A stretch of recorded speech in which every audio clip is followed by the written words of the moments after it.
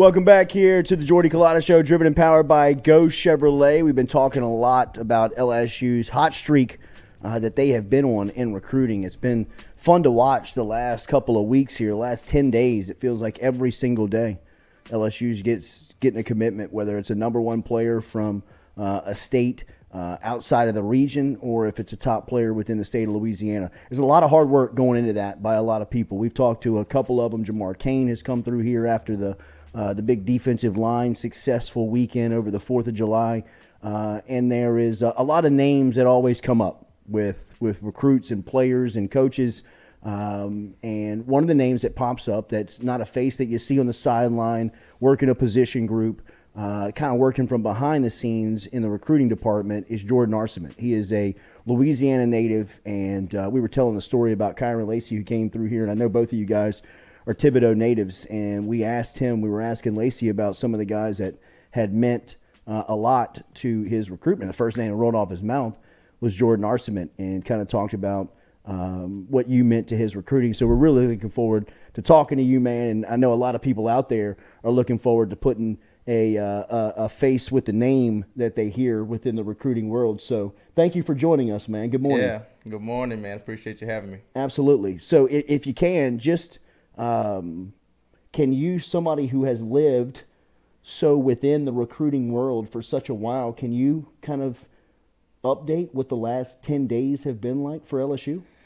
Man, the last 10 days have been super exciting. You know, I think a lot of hard work went into those last 10 days, and we kind of got a chance to bear the fruits of our labor, you know, and through spring and even just through all those official visits, and sometimes wondering, you know, when the dominoes were going to start to fall, and then they all started to kind of at the same time, which was awesome, and I think a bit of a hot streak, man, and we want to continue to ride the wave. Absolutely. You mentioned a lot of hard work just kind of paying off. You guys don't anticipate those days to be successive like they have been.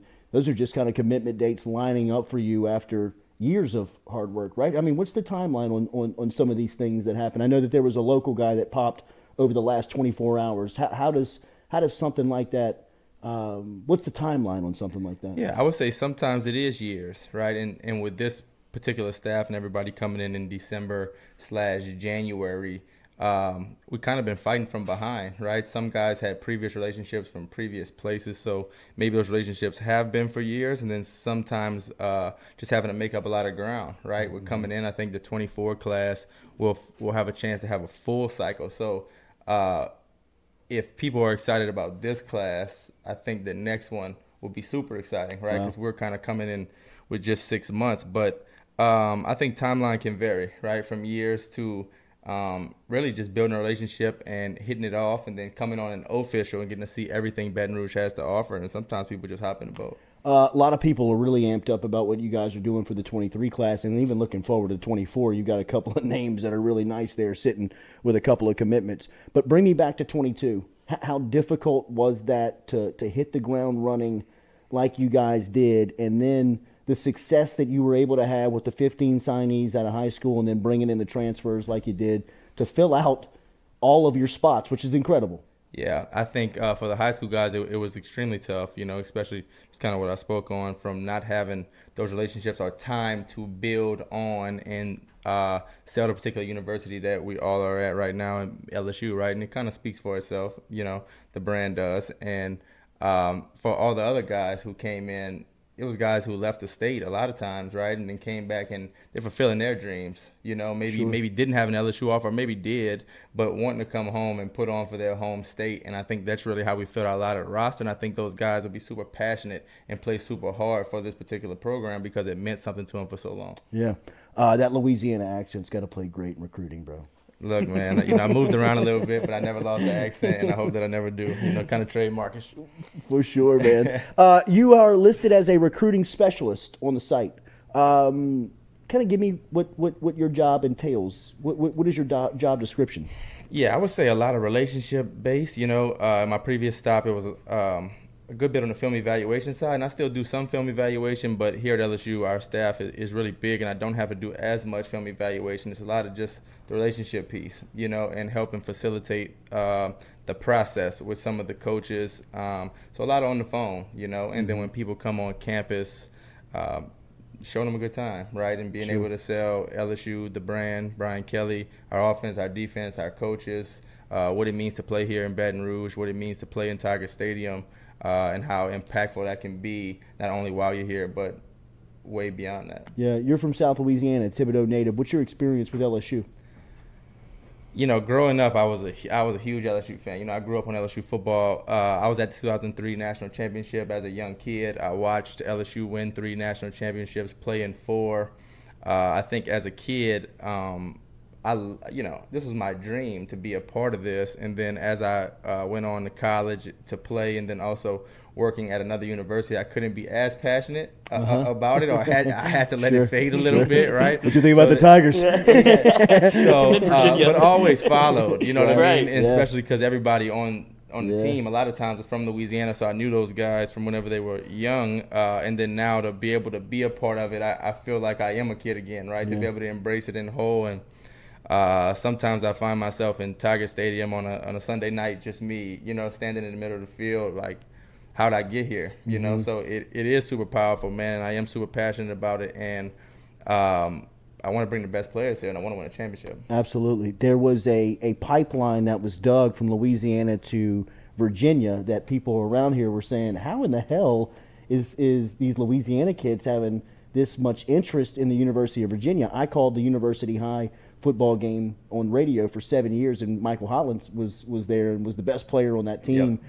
For 4 straight years, and is now experiencing a lot of success at Virginia. We have talked about the almost not debate, but just kind of going back and forth in recruiting nationally compared to locally. You guys are having success on both ends of it right now, cleaning up nationally and really starting to feel the momentum starting to turn here locally. How do you view that inside of the room, and what are those conversations like from a staff standpoint?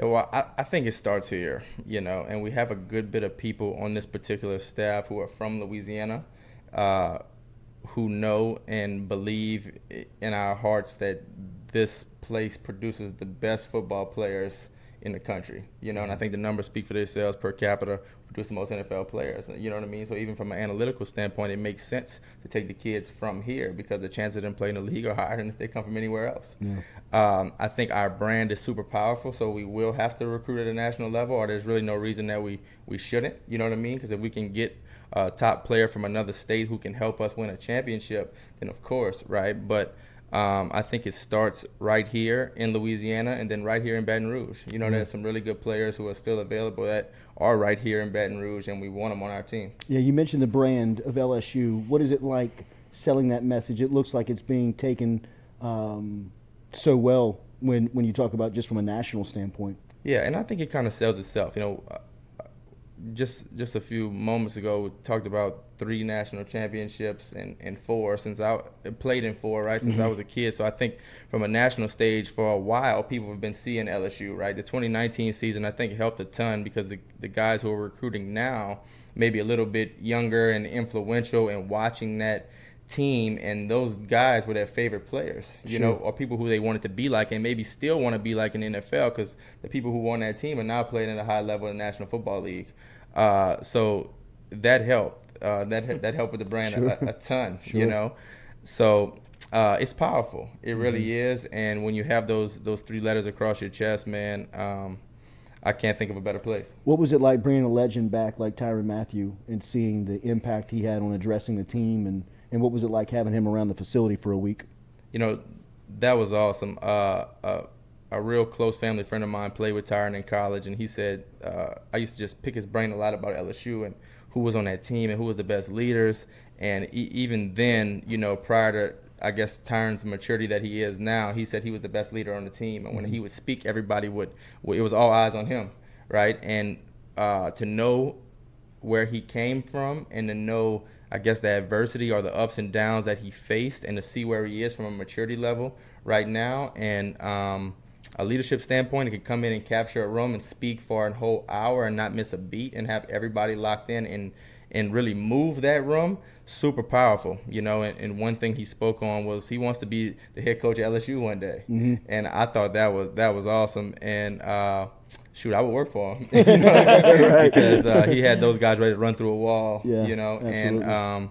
And I think any team would be lucky to have him a part of it. He was very impressed with Brian Kelly, I know, in just his initial meeting with him that week, face-to-face. What is it like in your position working for Coach Kelly, and kind of how does that relationship work in recruiting?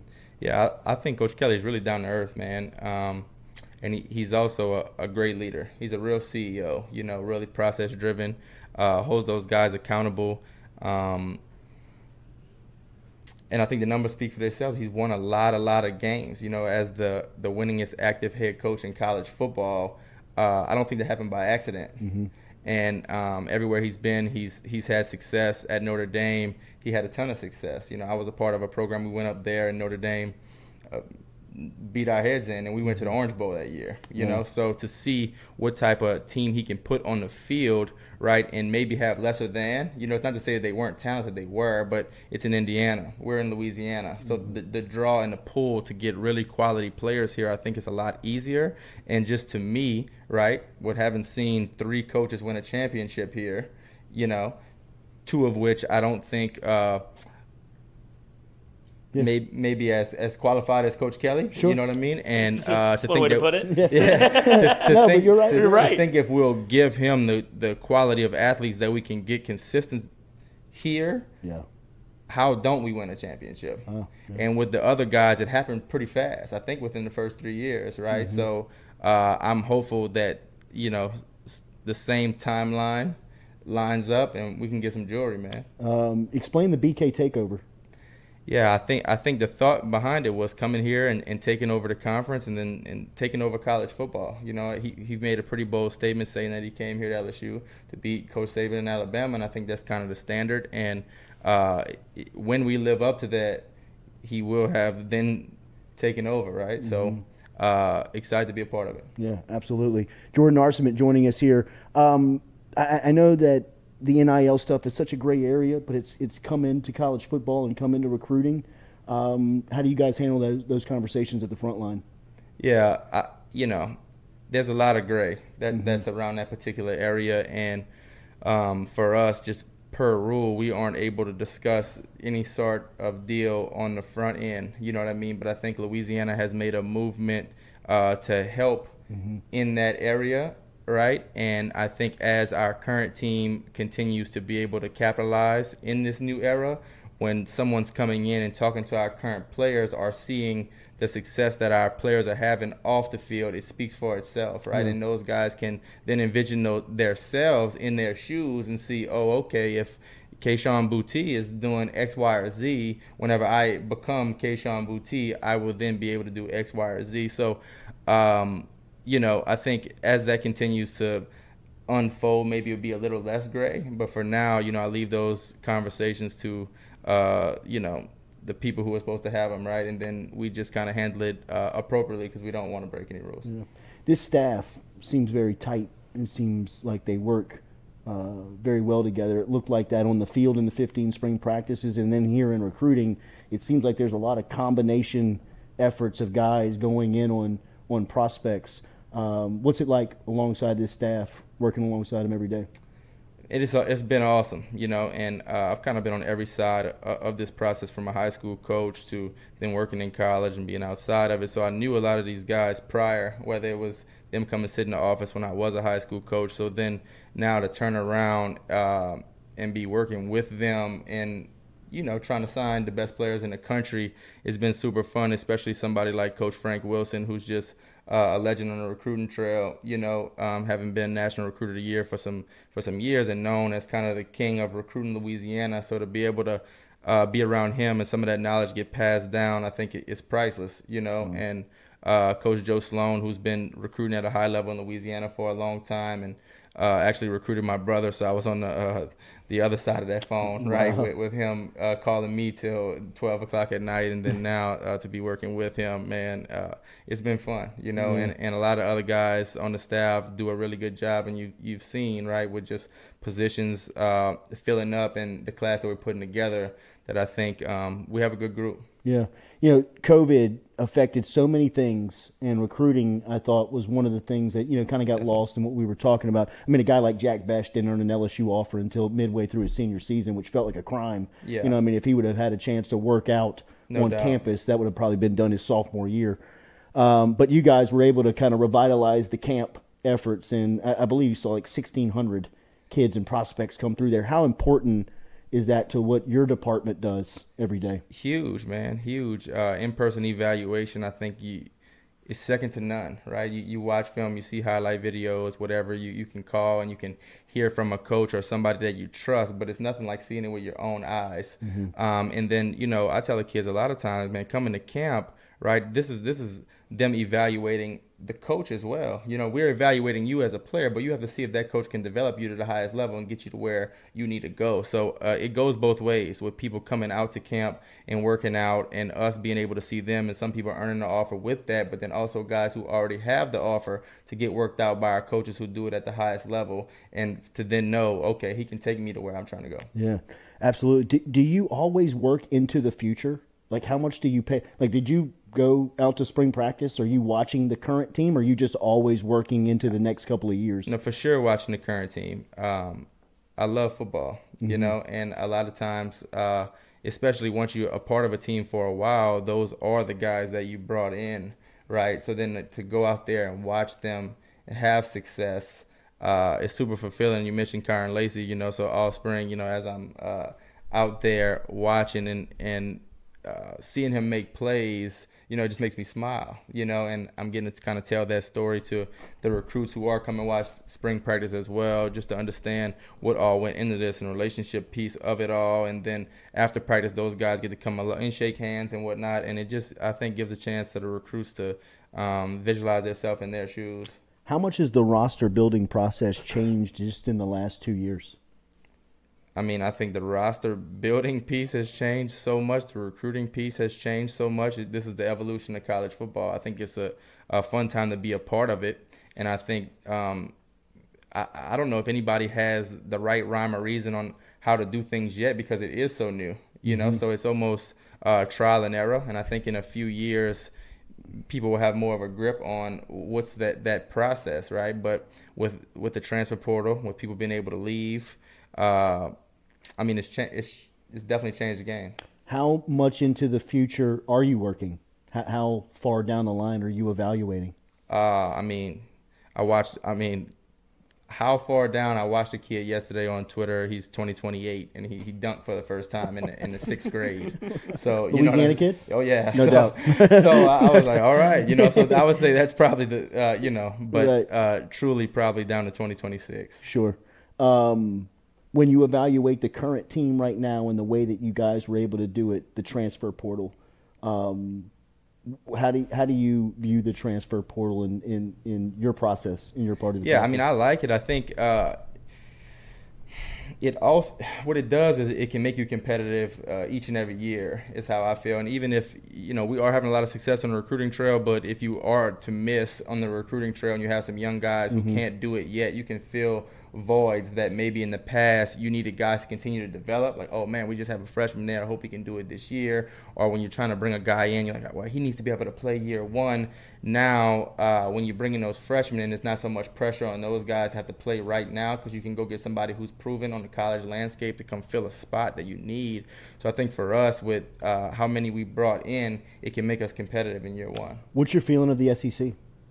I mean, I think it's the best conference in college football. I think week in and week out it'll be super competitive. I think they won't have very many easy wins, right? You have to bring your A game. But I think even from practice one for us in spring, you could see just a culture shift and how hard the guys were working, how efficient practice was. And I think they're really buying in, Yeah. So to me, again, speaking on just the pass of Coach Kelly, I don't think any of that happened by accident. Sure. So it's the Brian Kelly effect, man, and for him to come in and put his hand on these guys, and he has some really talented athletes here. Yeah. So I think we'll be really competitive in SEC. Appreciate you joining us this morning, man. I got to imagine it's pretty fun walking the halls right now at LSU football. For sure, man. It's always fun walking the halls at LSU, But to have some recent success and all these guys hopping in the boat, I think people are seeing the vision, and understand what's coming here in Baton Rouge and wanting to be a part of it. And why wouldn't they, right? Because we're going to win a championship. How long does this stay? It feels like you guys are going 100 miles an hour. How long do you keep that pace until the season? How much does that go into that part of it? Well, leading up to the season, I think we hope to have at least a handful more in the boat. You know what I mean? But this goes all the way to signing day. You know, we were talking to our student workers. I think it was maybe yesterday or the day before, and we spoke on a recruiting process. And the last slide that on the PowerPoint was you have to recruit until that paperwork gets sent in to compliance, you know, because even the day of, right, you have your whole class, but especially for the guys who are super sought after, people are really pulling at them, you know, and it gets intense, especially at the end, and that's kind of crunch time, you know. And when we came in December this past year and having, you know, that second signing period, we had some fireworks just at the end, and to see Harold put on the hat on TV, you know, you still had your fingers crossed kind of deal. We were feeling like we were definitely going to get him, but still just the anticipation and knowing how many people wanted him, you know, and it was cool to experience in year one, like, and especially just getting there mid-year and to see him, you know, speak really highly on the program and why he bought in and then put on that hat, and we had a celebration in Coach Frank's office. I thought that was really cool, but it was literally recruiting up until he put on that hat, right? And I don't anticipate it being any different this year with some of the premier guys we're going after. How does it change recruiting your roster every year? How much has that changed? That's something that I've really been thinking about, you know, and again, this is all still really new. I mean, this is the first full year, I guess, with these particular rules in place, and that's where I think or that's where I want to provide a lot of value, because on the front end, I'm so relationship-based with getting the guys to come here, and then in a role that is not your coach, right? So I don't have to maintain some sort of like, I don't know how to put it, right, where I have to tell you what to do day in and day out. So our relationship is different, and to maintain those relationships with the current team and to be there for them, right, and be able to hear them out when they're having problems, I think, you know, is really valuable, because if they're going through something they're considering transferring, they'll lean on the people that they trust, you know what I mean? And if that relationship on the front end was so deep that then they're coming to lean on you as you are there amongst the staff, you can have some sort of influence on just helping them through their problem, but also helping retain them on the team and just giving them some real talk. You know what I mean? Like, yeah, coach is tough on you, but he's tough on you because he wants you to reach your ultimate goal. So I think recruiting current team is I'm not going to say recruit, but just maintain positive relationships so they understand why they signed up here in the first place. You got a powerful personal story that affected your area from where you are with hurricanes and families and loss and adoption. Are you okay telling that story? I've got to put you on the spot here. Yeah, but yeah, sure. I know that there is a local kid here at University High that you've had an enormous impact on his life. Can you tell that story for our listeners? Yeah. So, I mean, the story goes back to when I was a high school coach, really. Dontavian Martin, who I coached at Ellender High School, you know, had a rough situation. His mother had passed. His dad was incarcerated. And it's kind of how I really got introduced to this recruiting process. And I spoke on some of the coaches that I met, and Joe Sloan, and recruiting him, who I refer to as my brother, right? I met a lot of people, facilitated his whole process, official visits, and I really took a liking to that particular process, right? And he went off to Washington State originally. When he went off to Washington State, I went off to Virginia, but stayed super close-knit, you know what I mean? And I just helped him along that way. And then when COVID happened, he was back home. The Pac-12 considered canceling the season, right? And there was really just no time to waste.